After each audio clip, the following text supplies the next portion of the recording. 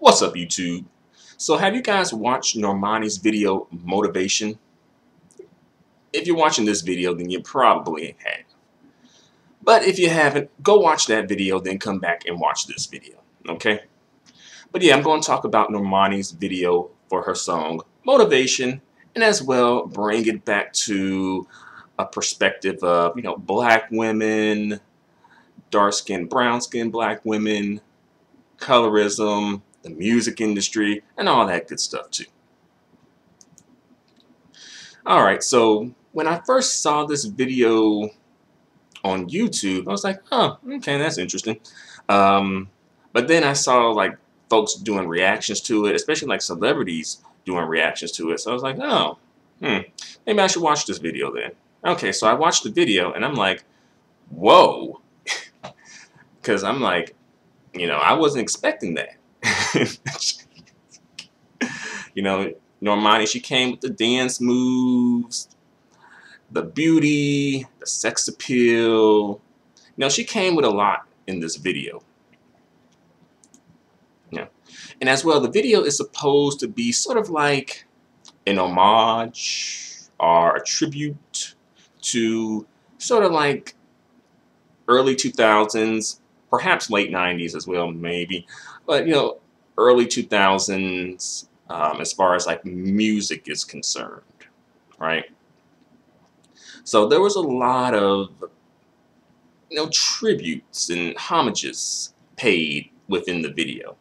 And the thing is, they're sort of debatable, which is good because it causes people to have discussions, conversations, debates, arguments, which is good because it keeps people talking. And that's what you want people to do when you release art. You want people to talk about it, right? You want it to spark conversation. So, mission accomplished for Normani and her team, because a lot of people are saying, oh, well, she's paying tribute to this musical artist. No, she's paying tribute to this musical artist. No, it's not that musical artist. It's this one. Oh, no, she's on the fence. That means she's paying tribute to this musical artist. It's like a lot of different things going on, right? But one musical artist I think we can all agree on that she's paying tribute to is Beyonce. All right? Like, pretty much from the beginning of the song in the music video when she first comes on the scene, not in her, flashback to, her childhood days, but when she was walking down the street, right? So I was like, oh, yep, that's Beyonce. And let's talk about these Beyonce comparisons, all right? So obviously Normani, was influenced by Beyonce.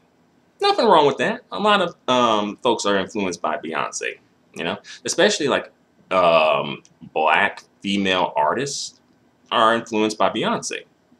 And that's partially because Beyonce is like, as far as like black females are concerned, she is the most accessible, the most famous, the most pushed in the media. So, it's not out of the left field or out of the ordinary or something weird that Normani would be influenced by Beyonce, and possibly Destiny's Child as well. I'm pretty sure she probably has seen some of Destiny's Child music videos and whatnot too. But I think Normani was born in like 96, so she probably was coming toward the end, probably toward like the beginning of Beyonce's solo career. Perhaps maybe that's when she got in. I don't know. But definitely I see the Beyonce influence there, right? And again, I don't knock Normani for having Beyonce as an influence, but I do kind of feel like that is one thing that perhaps is holding her back. And that happens to a lot of female artists, as well as just artists in general, like the comparisons, right? We always are comparing people to each other, right? Especially when people are similar, right? And the thing is, I think with the Beyonce comparison, I think partially what's holding her back is that Beyonce is still relevant in today's music scene. So she's, in a sense, almost being compared to Beyonce as if she is Beyonce's contemporary. Like her and Beyonce are on the same exact level, you know, as far as like um, their experience within the music industry. You know, how much, you know, how many years they've been in the music industry, which that's not true. Definitely not true. You know, Beyonce helped pave the way for, you know, women like Normani, right? And Normani's helping pave the way for the next generation that's coming after her, right? But I feel like people are making comparisons like that because Beyonce is still relevant to today's music scene versus if this was like, say, if Normani was pulling more so from Janet Jackson, it would be a little different, I think, because Janet Jackson, you know, while she is, you know, legendary, iconic, you know, pretty much paved the way for the showgirl lane, you know, the dancers who sing fast-paced songs, you know, the performer type of musical artist, right? So while she hasn't done all that, she's not relevant to today's music scene, though. So I think that partially is behind it. Plus, you know, the media always likes to pit people against each other. You know, it does make for, you know, interesting events and whatnot. It makes for interesting news stories, right? Um, So I think for Normani, she just has to be able to draw from her musical influences, but just make it more so her own, right? And I just think that, you know, she's still in the early phases of her solo music career, so she still perhaps is trying to find like her niche and her style, like her signature style, you know, that signature stamp that like bam, you know, like whoa, that's Normani right there, right? And you know, a lot of black women, especially brown skin and dark skin black women, you know, they're riding for Normani, hoping that she could be, you know, the great chocolate hope that, you know, the dark skin and brown skin girls have been waiting for, you know, to become that big, you know, international megastar, you know, repping for, you know, the brown skin, dark skin girls, right? And there's nothing wrong with that, you know. But the thing is with that, I think that brown skin and dark skin black women, I think they have to ask themselves, are they sure they want Normani to be this? You know, do they want Normani to be strictly a hip hop R&B artist, or do they want her to be like a crossover artist, right? And if she is to be a crossover artist, then she's going to have to go into the pop lane. You know, she may not have to fully abandon her R&B hip hop lane, but she would have to go into the pop lane. Would you be willing to support Normani going into the pop lane? You know, because a lot of times they're like, well, you know, folks kind of have a particular genre of music that they like, which is, you know, completely fine, but it may not be the genre of music that appeals to you, say pop, you know? Again, just putting that out there too. So I heard something thrown around also that, you know, Normani is what Kelly Rowland should have been. Interesting. But by the way, doesn't Kelly Rowland have a song called Motivation too? That's when I was like, because I was thinking about that too. I was like, well, doesn't Kelly Rowland have a song similar to this called Motivation? You know? And the people who were a part of this song, as far as like the songwriting process, Normani was one. Um, Ariana Grande was another person a part of the songwriting process. I'm not sure if Ariana Grande like specifically said, okay, you know, I'm gonna sit down and help Normani write a song, or either it was a song that, you know, Ariana Grande wrote on, but then was like, well, I don't want to record this song, or well, I don't want to release this song. I don't know exactly. And another person who is very famous, who was involved in this songwriting process, was Max Martin. Some of you may know Max Martin, some of you may not know Max Martin. But if you don't, I'll let you know who he is. You probably at least have heard some of his songs. All right. Max Martin was the man who was writing, you remember back in like the late 90s, early 2000s, when like, you know, the Backstreet Boys and NSYNC and Britney Spears were like the big thing. He was the one writing their songs, right? And he has like a ton of songwriting credits besides those as well. So he was a part of this process too. So it's like, And for me personally, I think, you know, the song is cute. But I kind of feel like it ain't like got that like catchy type of vibe where you like, I want to hear this song again, and it's like really catchy, and you're like, okay, replay. You know, I don't think the song is quite there.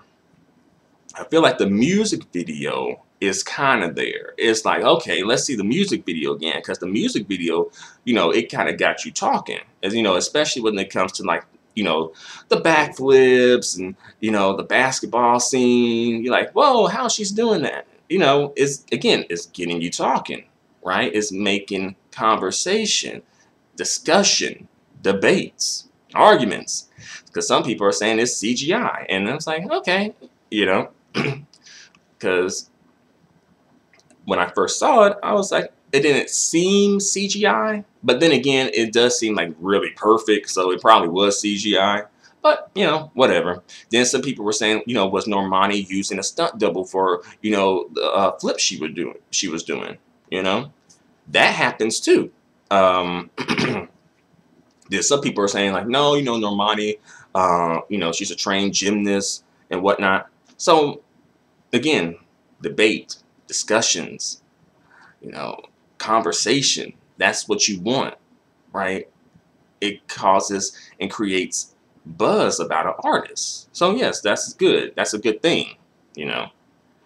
I know some of the stands for Normani is not like, you know, she's perfect. She didn't use a stunt double. She did everything herself. She did everything by herself, for the dark-skinned, brown-skinned sisters.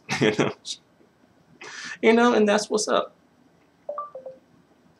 And some people are saying, like, you know, the brown-skinned, dark-skinned sisters are being maybe a bit extra.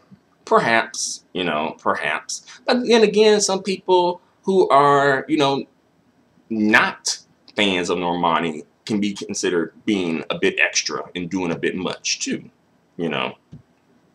So it can kind of go both ways. Let's be real. All right. So again, the song itself is okay. It's nice, but it's not catchy enough in my opinion. It doesn't have that, you know, replay value. I don't think it's not terrible. It just didn't quite hit the target for it to be like a breakout song, right? Like that song that really hits the mark and really gets the ball rolling for a musical artist's career. I don't think it was quite at that level, right? But, you know, considering that this video, you know, this music video is really popular. It's gotten probably like at least 12 million views in the last 2 days, which is pretty good, especially for a debut single. Would this be considered a debut single, or would Waves be considered a debut single? I don't know. Well, it's way better than Waves. That bullshit. So you know, it's a step in the right direction for Normani. That's what's up.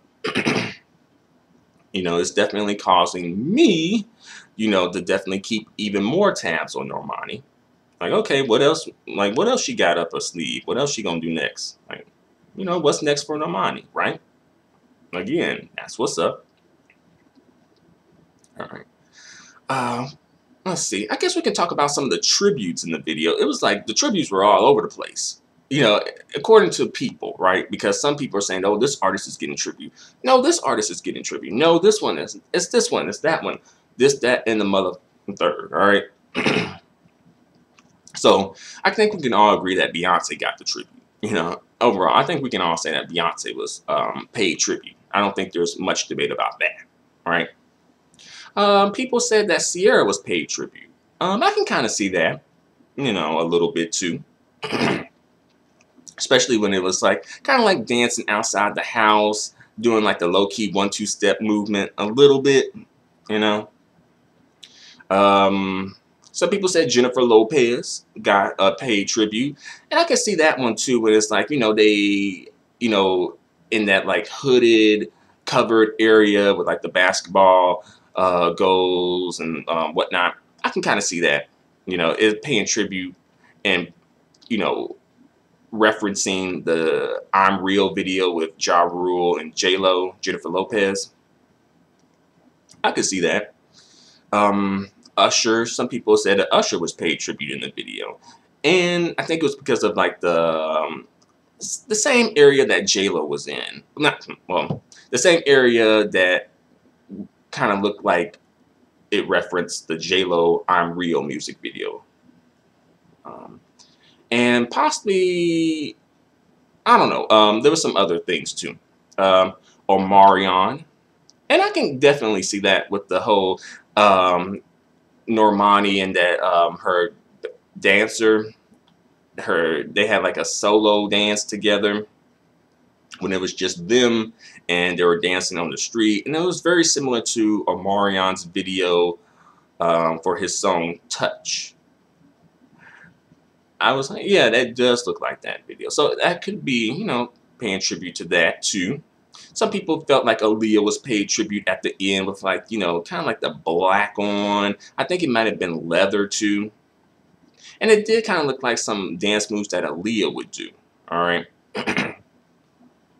And, it was a lot of other tributes paid too. Some of them, I feel like some are debatable while others are less debatable, where it's like, okay, I can see that. But then it's like, oh, no, I don't know about that. Some people said maybe Ashanti may have got paid tribute with like the raining scene. Perhaps, because Ashanti had a song called "Rain on Me." Some people said that Maya may have gotten paid tribute to. Some people said Khalees may have got paid tribute to because of like the fence scene. I'm like, oh, well, for her video for Milkshake.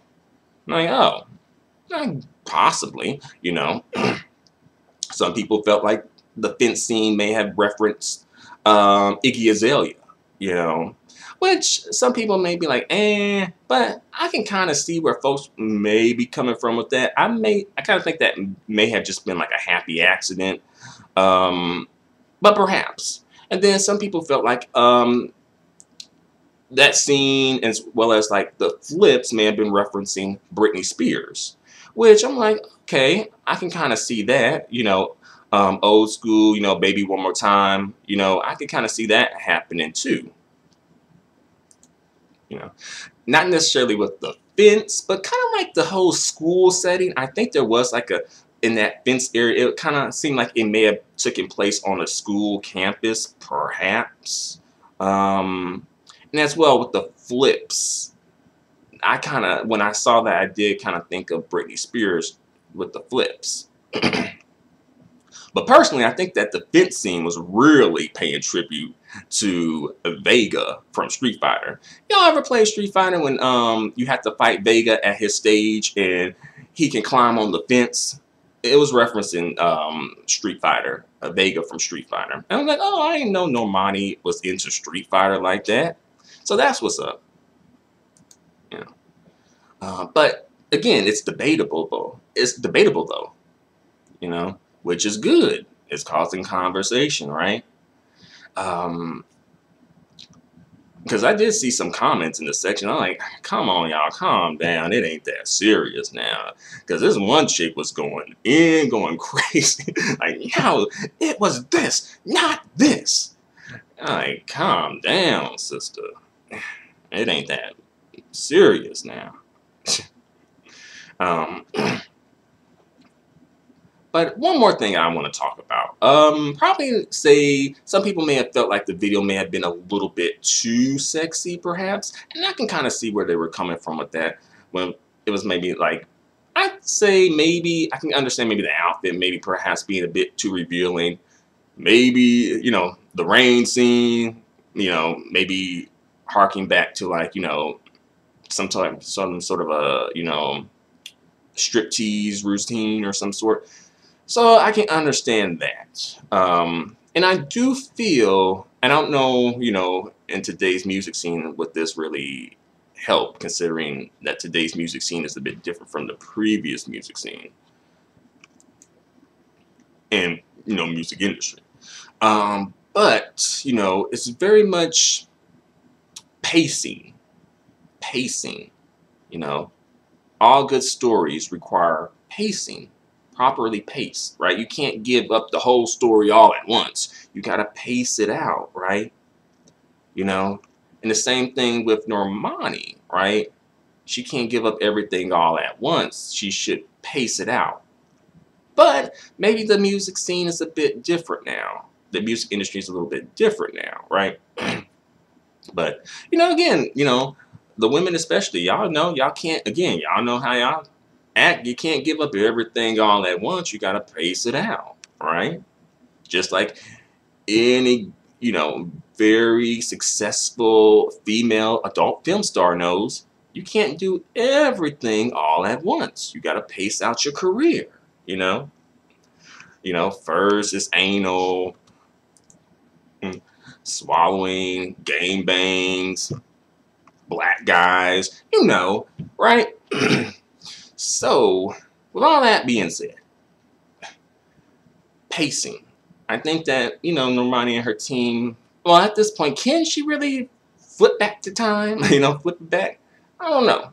So it may be a little bit different for Normani. She may not be able to do the pacing since, I don't know if she can really go down the, I'm innocent, hint, hint, nudge, nudge, I'm not innocent lane, where it's like because like Janet Jackson did that at one point, right? Britney Spears also did that at one point too. So again, Normani might not be able to do that lane, but I'm sure Normani can find her lane at one point or another, right? I think that she just really needs to get some bops. That's the thing. I think that it ain't really a matter of talent. I think Normani has the talent, the look, the waist size and all that good stuff, right? I think it may just be a matter of getting some good musical bops, right? Because like Camila Cabello, I don't really fuck with Camila Cabello because she's like a racist. But she got some bops. So when I'm on listen to the radio and her song comes on, I'm like, damn, I gotta turn the song, turn it down. I would like to listen to this song, but I can't be supporting no racist ass, what, right? And I think that Normani probably could, dance and sing circles around Camila Cabello. But the thing is, Camila Cabello got the bops, though, and I kind of feel like it's sort of like that with like Rihanna and Beyonce, like Rihanna, she got the bops, right? Really, because Rihanna went through that thing too when she was being compared to Beyonce too, right? She went through that too. And that could have messed up her career. But her and her team pretty much turned Rihanna into like the anti-Beyonce. People criticize Rihanna's vocal skills and performance skills. But, I will say that Rihanna is creative. And she can sort of get away with doing certain things that are a bit edgy and making it work for her. And as well, she has good songs. Rihanna does hit the #1 spot a lot. Like she has like a lot of #1 hit songs. And, her songs are different, So, I know folks who do, they prefer their singers to, be, the vocalists, like really vocally talented, but they do like Rihanna because, Rihanna does have some good songs, right? So, perhaps Normani can maybe, take a cue from Rihanna in that regard, as far as like getting songs that really work for her, right? Getting songs that are really catchy, um, really original, and really different, right? But can still sell, right? Because it's like original, then too original, right? Because it has to sell.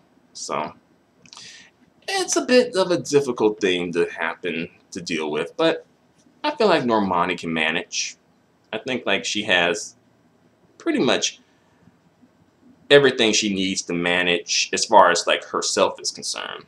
Now her team, on the other hand, perhaps not. I don't know. But yeah, she just, I feel like at this point, it's just the song. She needs that hit song, that signature hit song that really gets the ball rolling, right? But she has created some buzz, and that helps to get the ball rolling. So let's see what's next for Normani, y'all. Let's see what's next for her. Let's see what else she got up her sleeve. Is she a one-trick pony? Or is she the real deal that's going to stand the test of time? We'll see. But that's all I got to say for this video. So thanks for watching. Let me know what you guys think in the comments section. Until the next video, adios and goodbye for now. As well, please let me know what you think, in general, but especially about the tributes and the homages in the video and all that good stuff. But again, thanks for watching. Adios and goodbye for now.